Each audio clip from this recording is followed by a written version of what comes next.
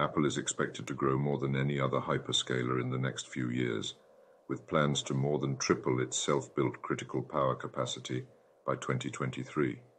Its report analysis covers all major hyperscalers and indicates the potential for growth for the tech giant.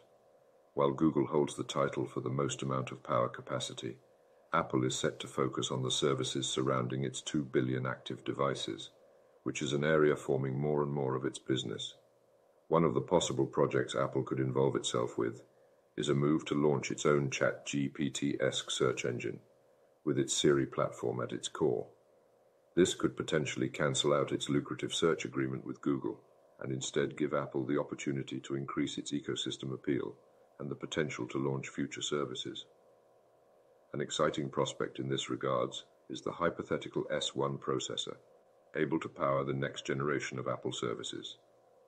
Although this is yet to be confirmed, the rumored M2 Ultra processor, expected to launch in 2023, is set to breach the current 30 TOPS barrier, making it the highest performing processor out of the M family lineup.